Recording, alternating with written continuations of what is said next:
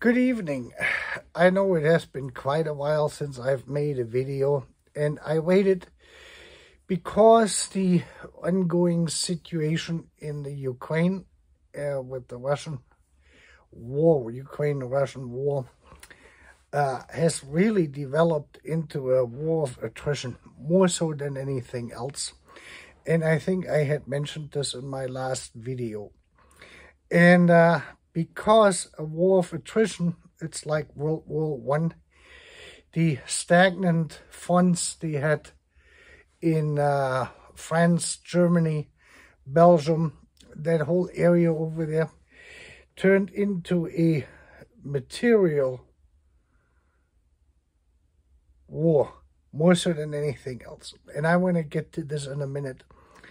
As I had said earlier in my, I think in my channel info, I wrote in there that this channel or my videos are not supposed to be, I don't want to make them about my family. And anyway, since I think March, the beginning of March, I have worked together with a friend of mine. His name is Brook.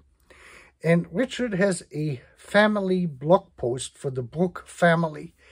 And he just does an excellent job with this stuff. If you're interested in genealogy, in European history and Jewish European history, then you really need to look at this. And in the 1930s, Richard's relatives or a relative did some work for one of my ancestors, cataloging artwork, evaluating, appraising, these artworks, paintings, copper plates, and God knows what else they looked at. And Richard wrote in the course of this 4 blog posts up of the interaction between his family and my family. I will put the links to these 4 blog posts in the description of this video. And then you can go to Richard's website and you can take a look at this and read it. They're very long. So if you have a difficulty reading more than 1 paragraph, and then you may want to take a little bit of time out and do it piecemeal. We put some pictures in there. I opened up our archives and Richard looked in his archives. So there's some interesting pictures there to see too. And you can then get to know our history a little bit better of how things unfolded since about 1830 until about 1945. That is roughly the time period we're covering in these 4 blog posts. And like I said, Richard is a retired archaeologist, and it looks like he majored in English. So the English is college level, advanced college level. So if you're a foreign viewer and you're not too familiar with English as second or third language, you may also want to take your time, or you want to use a website translator. Like with Google, you can click on this thing, or Safari. On the iPhones, they have the translator built in, and then you can translate that into your native language, and it may help you a little bit to read through the stuff in case you get stuck. The other thing is what I wanted to bring up before we're going to get to this Russian-Ukrainian war in a minute here, was I'm watching 2 ladies, Russian ladies, YouTubers, who present Russia, since they live there, in English. And I've been watching them long before that war ever started. And one of them is Svetlana, and Svetlana posted a video today. And it was kind of sad to see that the sanctions are now impacting regular people to the extent as they do, is because she can now no longer receive her payments from YouTube. I have another channel, my car channel, and I have 2,000 subscribers there, so I'm qualified to make some money. And just to give you an idea, on an average of 10,000, 15,000 views, that pays us here in the United States about $100 per month. No, not even that much. $35, $40 a month or something like this. I get every 3 months, I get like $110 or something like this, because Google waits until you have accumulated $100 in there. So the other channel I have, my car channel, was primarily just for the Mercedes-Benz community, which has the W126 S-Class, you know, the old cars, and they needed to do repairs. It was just a public community service where I posted all of my repairs on there. And it has become a quite popular channel among those people who are serious about fixing their cars. And Svetlana is now in a position where she said today in a video that she cannot get the $1,000 which have accumulated now in her account since, I think, February. That's when she was no longer able to receive this. And the problem now is that the intermediary banks, which is, I think she said, JP, Chase Morgan, Raifeisenbank, and I forgot the other one. There was a third bank, 2 Americans, 1 German bank, were the intermediaries which conduct the SWIFT transfers on behalf of the Russian banks. And they no longer can do this. So this means if you have money coming in through the SWIFT system, which is our banking system in the United States primarily, and not so much Europe, but the United States, then it will be very difficult to receive it, or it's virtually impossible at this point, because the intermediary banks no longer pass these incoming SWIFT payments for a person on to the final destination, to the consumer bank, actually, where you would have your bank account. And I saw this coming last year when they announced the sanctions and how they were structured and everything.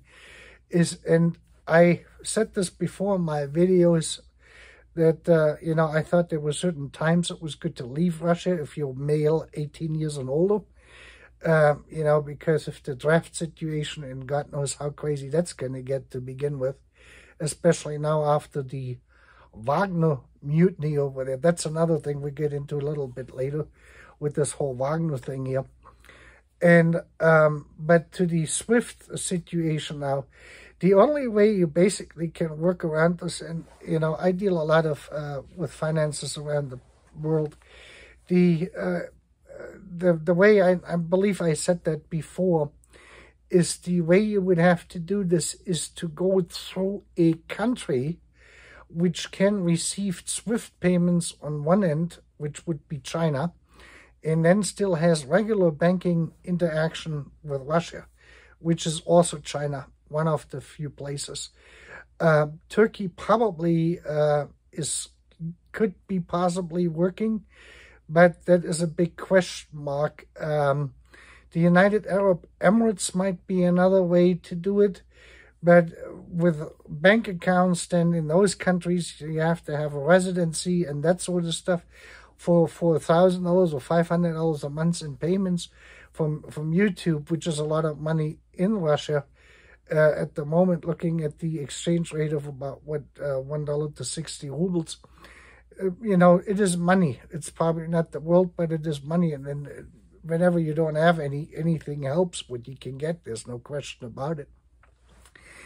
And in this whole scenario, so you have to really, really work this through third countries. That's my experience.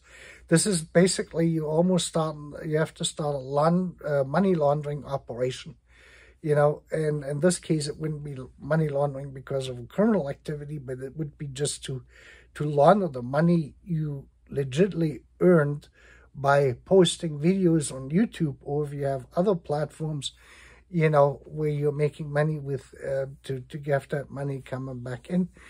And the lesson learned in this is, and of course, you know, I grew up in our Western world here, is when our politicians, the Western politicians, are very, very quick and very fast on the draw with other people's money, just to say this in general. The entire sanctions against Russia in this has cost the Western economy billions, hundreds of billions of dollars. Now, Svetlana, she went to Raifeisenbank, which is a German bank, But the Raifeisenbank, the consumer branch she physically went to, does no longer belong to Raifeisenbank in Germany. They sold this to the Russian for $1 or for 60 ruble or something like this when the sanctions started. That is now a Russian-controlled bank, you know. The intermediary bank she was talking about, which is also Raiffeisen, is still German-owned. But they lost, they had to sell this thing for $1. Basically, that was the agreement, the same way McDonald's was sold and other European and American companies were sold for that. And the US taxpayers and the European taxpayers, we have to pay for this now. Because the corporations, the multinational corporations, are going to do a write-down, and that's going to be written off the taxes.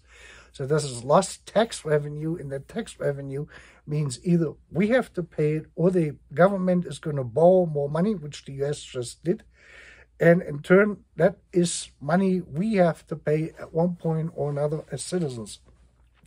And it doesn't make any difference if you're in Europe or in the United States or in Canada or even in Mexico for that matter, is we're paying directly for this stuff, for these sanctions, in support of the Ukraine. Now, I said before, I also watched the Ukrainian YouTubers, and they can still get their money, but now the Russian YouTubers are left high and dry, basically, to say this quite frank. If this is exactly the way you think you're going to start a revolution in Russia to get rid of Putin, is debatable. We will get to that when we talk about this Wagner thing here. But this is sad. This is really sad to see that people who put a great amount of effort into their videos and producing them to show, the beauty of their country, not this political insanity they got, but, the real beauty of the country, people and customs and food and stuff like this. They get now punished in such a way for something they haven't even caused or have anything to do with in the first place. Now, if I look at Svetlana, she's probably, I would say, in the late 20s, early 30s. She is probably not going to be someone who's going to pick up a Kalashnikov and is going to run down over from St. Petersburg, where she lives, over to Moscow to blow up the Kremlin. I don't think that this is going to happen. If this is what Western politicians think this is going to accomplish, these sanctions, then they have really lost touch with reality. In a lot of ways, our politicians are far removed from any type of, reality when you look at the circus, what we got here in the United States and what they're doing over in Europe. But just as general, this is probably not going to materialize. So this brings us now to the next thing, to this whole Ukrainian war with the Russians. And here we got now the classical situation of what I said earlier, is that we're really, really in such a similar position as what Germany and Austria was in by about 1915, towards the end of 1915, with the French, where this whole thing stalled. The war would move 10 miles west, then it would move 10 miles back east. So it went into France and came back. And in the end, this was a war of attrition. This is where they were grinding themselves down. We're seeing this now with Bakhmut. So the Wagner people, or the Russians, took it in a street fight, basically heavy losses. And there's lots of ammunition and material wasted and everything else. And this gets expensive. This is an expensive war. It is very demanding on resources on both sides. And now the Ukrainians have launched a counteroffensive. Now, the counteroffensive is probably going to prevail, depends on how much they're going to throw at it, and that's going to throw the Russians or the Wagner people, if they're still there, back into the other side, and so this is going to go forwards and backwards. This entire war, at this point, neither the Russians nor the Ukrainians have the upper hand in this from a material point of view, and not so much manpower. I guess they still can draw on young men or even elderly men to join the war effort there as soldiers. But the big thing is the financial impact. Now, when we look at the Ukraine is getting money or weapons in form of loans. And that means that eventually the United States, Canada, and Europe, all of these countries are going to tally up all of that weapons and stuff which was delivered to the Ukraine. Every day this war goes on, the Ukraine is going to be further and further indebted to the Western world. This is basically a war fought on credit. And I do not know if the Western world is going to come then to the aid when this thing ever comes to an end, one way or the other. And they're going to say, we're going to forgive you these loans, because there's probably no way when this is said and done that the Ukraine can get back on its feet by itself. They have to basically rebuild a lot of infrastructure. And that is going to be very expensive too, to get this whole thing back to a pre-war condition. You know, I mean, larger areas towards Poland, they're not as affected by this, but with the air raids the Russians have conducted, they have knocked out critical infrastructure systems, you know, whether it's power related, you know, or it is railroad related or highway street related, that sort of stuff, has suffered quite a bit. And now we know they flooded this, they open up a dam, and so the whole infrastructure damage is significant. So this has to be paid, and then this, the ammunition and weapons and everything else has to be paid too. Then we have the tremendous losses of human life on both sides. And we're just looking at the Ukraine. The Ukraine is going to find themselves in a very different position than what they were before the war, what comes with as a population structure. And that is something, you know, what we saw in Germany after World War I and World War II especially, was that there was a big dent in that age group of men between 20 to 35. There was a huge, because of the tremendous losses to German soldiers or the German Wehrmacht had sustained there too in the end, and the Russians and everyone else. So there was a huge shortage of men in that age group, and that is going to be somewhat similar in the Ukraine as well. How they want to work this out, or when this is going to come to peace, I don't know. At this point, I think the war, with the way they're dealing with this whole piecemeal thing, well, you get them 20 tanks and then we give you 15 planes, and this is not going to cut this. And the same is the way the Russians are basically fumbling around with this thing. You know, yeah, we're going to send them 10 cruise missiles down there or whatever. And we have 150 Turkish drones and 150 Iranian drones. And then they fly over there and the other ones fly with the Israeli drones over there. And it is, the numbers will prolong this, these small numbers. And I do not know which side is going to come to their senses first to say we need to stop this. That I couldn't tell you. It would be nice if I had a glass bowl here without a goldfish in it, where I can look into and say, well, this is how this is going to go. It's hard to predict. I couldn't tell you this. Trump is convinced that if he were president, he would have told both of them, both sides, here to get lost with this whole thing and bring this to an end. Otherwise, he probably would have pulled the trigger and blown the living daylight out of both countries, I guess. That's the way at least it sounds. Not sure if he would do this or not, but, yeah, that guy might be more capable than we think he is. With Biden, this thing is going to go on forever with the way they're piecemealing this whole thing together. This is just going to be a prolonged loss of human life in the civilian population and in terms of soldiers on both sides. That is the great tragedy in this. And neither one of the two sides, understandably the Ukrainians, since they got invaded, they have every right to defend their country. Don't get me wrong, they got every right to defend their country.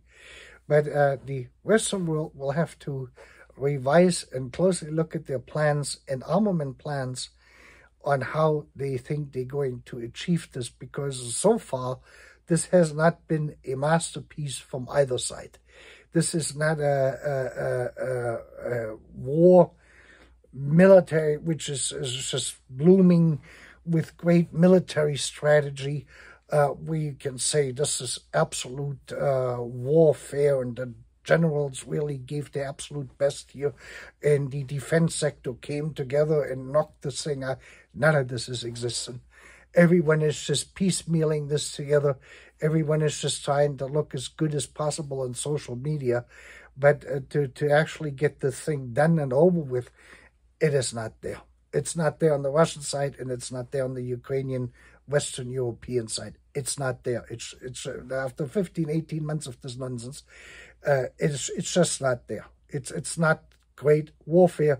It is an absolute pitiful military. This is now from the upper leaderships, and it's primarily the Western leadership here, which is not really committed yet to get into this because they're worried about the Russians. It is unpredictable, but if they keep going like this can drag out for 5 to 10 years. This is a war which potentially can go on for years and years and years. When World War I started, the military leadership around Kaiser Wilhelm was convinced that they could quickly move in, similar to the way they did this in 1870-71.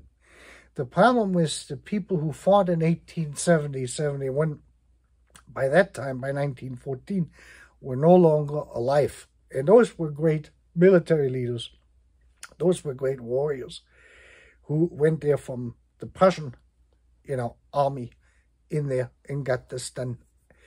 By 1914, this was only a massive amount of a military machine you had there, the military-industrial complex, so to speak, which Germany had grown into until 1914. And they were drunk on their own success before the first shot was actually fired. They thought they were already back in Versailles. And this was part of this whole thing, that this went the way it did go. And here we have the same situation where Russia thought that they're going to waltz over the Ukrainians, and yet the Ukrainians are fighting and fighting and fighting and putting up the resistance, plus they're getting the aid from the West. In World War I, the United States really beefed up the military production, and so did the United Kingdom. This is not like what we're seeing. This was on a big, big scale, and it was even bigger in World War II. And so this is why World War I and World War II went the way they did and were won the way they were won, was by the commitment of the countries to get this over with and done with. And this lackluster performance, what we have here from our Western politicians, which quite a few of them actually came out of the peace movement, those people, it is amazing that they actually have delivered any type of weapons over there in the first place to the Ukrainians. But unless that is significantly changed and the numbers drastically increased in terms of weapons, this thing is going to go on forever. Now we're going to take a real good look at this whole scenario now with the Wagner people. Now, if you think about this, we were told by Putin that he sent his troops over to the Ukraine because he was worried about the Ukrainian Nazis. If you know anything about history, then you know that Adolf Hitler's favorite composer was Richard Wagner. So now we have a mercenary group which calls themselves Wagner, fighting Ukrainian Nazis. And somehow or the other thing is, you have to ask yourself, what am I looking at here? Is this the Swan Lake ballet of the deranged, of the mentally retarded, of what Putin has orchestrated there? Or what is this? What is this, what I'm looking at? We have a group now, that Wagner group, some of these people are probably what you could classify as classical right-wing Russian nationalists who joined this. Mercenary is usually that type of environment. And they have amassed already 25,000 paid soldiers, 50,000. Within your own country, to have a militia in this size, which is not controlled by the military itself, is a very dangerous undertaking. And the only group which could take Putin technically out, which had the means to it and the manpower, is the Wagner groups, with the leader, I can't even pronounce his name, because my Russian is not that good. So anyway, this guy could have taken them out, but they made it X amount of miles to Moscow, and they have no air defense. He went there with tanks and stuff like this, and all they had to do was to get the Russian Air Force up in the air, and they would have blown that whole convoy basically out of the socket. So that shows you on how short-lived this moment would have been. The bloodshed would have been on their side. They would have just destroyed that literally. I'm pretty sure that they got enough fighter jets left in and around Moscow, which would have taken that whole column traveling up there on the highway out. Boom, just like that. And I don't think there was much he could have done with them, because once you have a convoy, a military convoy, in movement like this, where the tanks are actually on trucks, 18-wheelers, there's not much mobility and readiness to fight something instantaneously. So you have to basically unmount the tanks of the trucks to get them ready to drive into this. And these tanks, they suck up a lot of diesel. And that requires a tremendous amount of refueling capabilities when you do this kind of stuff. That comes on top of it. You just can't go to the gas station and fill up a tank, no matter a Western tank or a Russian tank. It doesn't really make any difference, because they go, through hundreds of gallons of fuel per hour. The Russian Abrams tank, I think, has a 500-gallon tank, and it lasts them literally 4 hours of driving on a highway, or 3 hours driving in a highway, or in very difficult terrain. So there's not a lot of reach there, and you have to constantly refuel these things. So this is not an easy undertaking. Now, the political fallout in this, what we're watching now, this is becoming another Moscow soap opera, basically. What we're watching here is, what is Putin going to do? Is he going to let this guy go? He's going to Belarus, and he's going to live there, knowing that he could have taken him out, and the whole scenario. There's more to come in this. The revolution is going to come.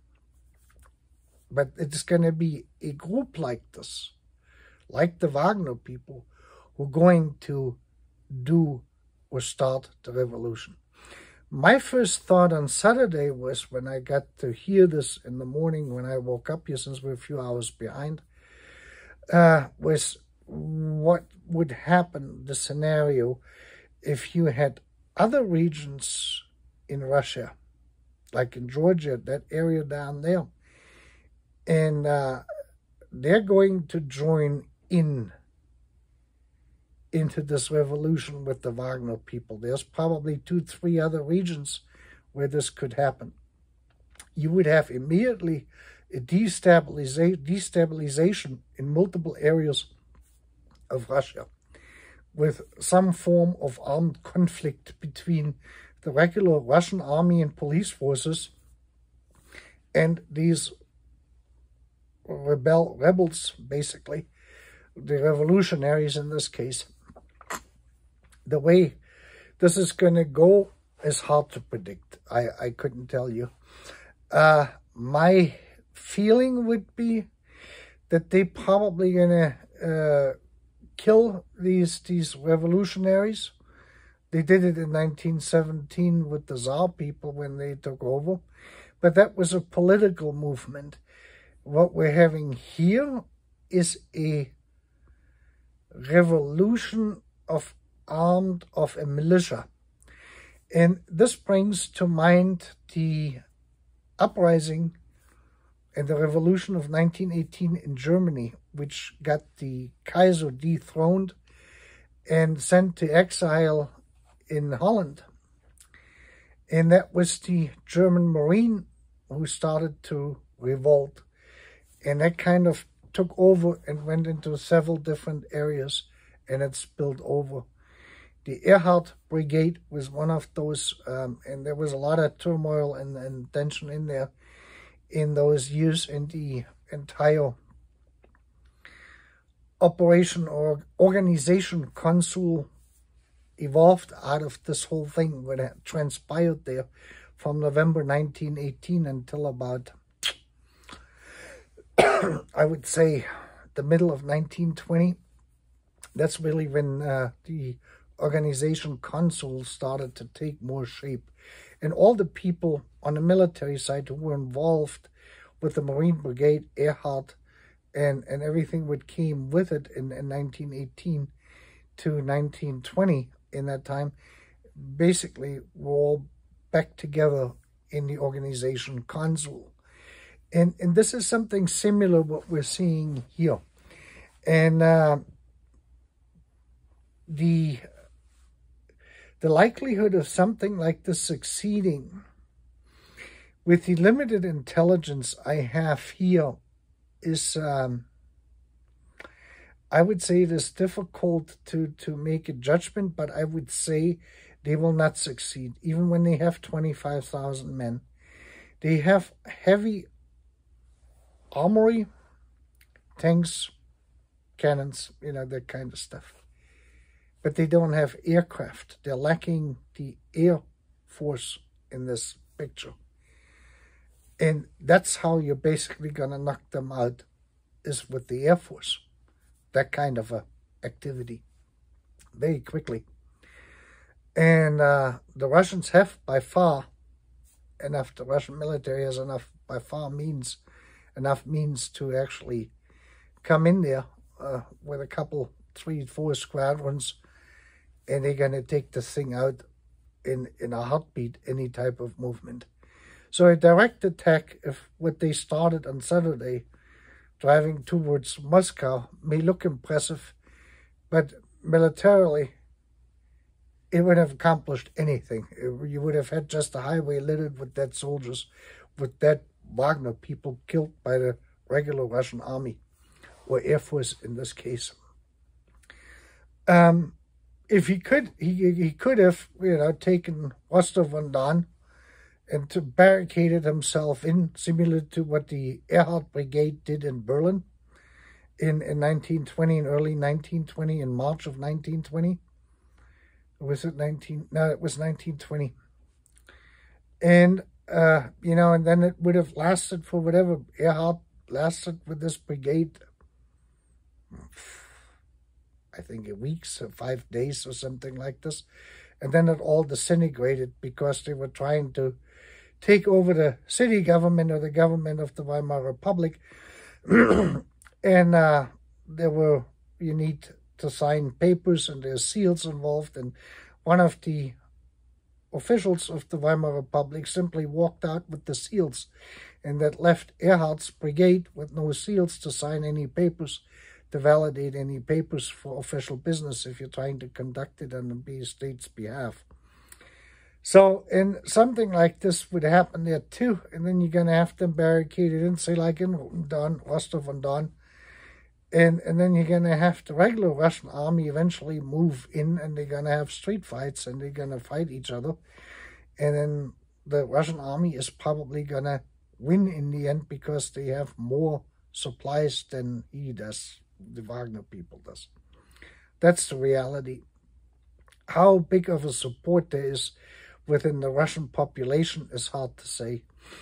For the viewers in Russia, I would say, especially for the YouTubers, for you, if you watch this and you're concerned about your money, and I know you're probably, for some YouTubers, especially the younger ones, That's probably one of their main incomes. You have to be really creative, and you have to look for the solution outside of Russia, but in a country which has still maintained regular economic relations with Russia. Anything in the West is basically out of the window for quite some time to come. And as soon as a European or American politician starts talking sanction, that is written in stone. And if you have never experienced this, this is what this looks like. We know our politicians because we vote for these people. I usually don't, because I'm a libertarian, and we don't get enough people like me together to vote for enough libertarians. Then things would look a little bit different than from what they do. But if you vote Republican, Democrat, or over in Europe and Germany, you vote for the Christian Democrats, for the Green Party, for the Socialists, for the Liberals. This is what you're going to get. They're going to come up with sanctions, and they're going to work this through the parliament, and then it's going to go in there, and then everyone else is out of money, one way or the other.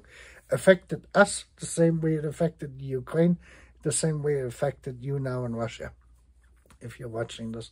I know I do have quite a few people watching my channel in Russia, because it is in English and not in Russian, so they can broadcast that over there. There's not a lot of people who can watch it because they don't understand English. But anyway, I thought I'm going to throw this in. Like I said, I don't want to sum this up and repeat myself here again. I don't know when I'm going to make another video. We will have to just wait now and see how this is going to further develop.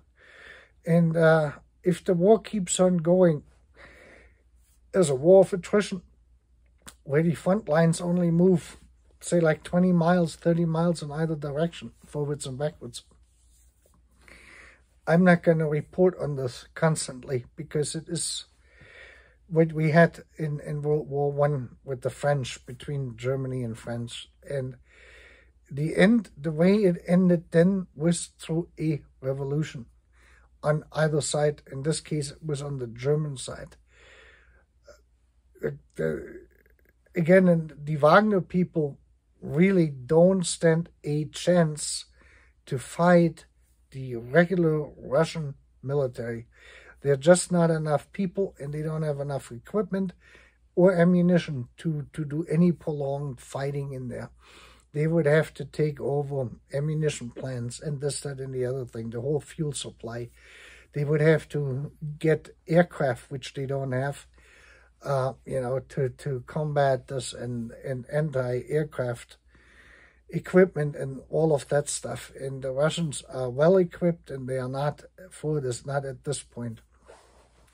So there won't be a revolution in that sense. And I don't think that Svetlana is going to pick up a Kalashnikov and is going to run around the Red Square trying to kill Putin. I don't think that that's going to happen either. Even if you take 100,000 Svetlanas, that ain't going to do it. So we just have to wait and see a very precarious situation on how this is going to further unfold. This video rather got long, but on the other hand, I haven't really been able to make videos, or there wasn't really anything moving enough worthwhile talking about, except that people were dying left, right, and center, which is a tragedy in itself. But otherwise, militarily, this thing is an absolute pitiful thing to watch from military greatness points of view. Military accomplishment and battle victories, that is, it's just not there. So, and with that, I'm going to leave it, and I wish every one of you a very pleasant July, 4th of July, for those of you who are celebrating it. And we will be checking in here sooner or later, probably a little bit later, unless something happens. You have a good evening.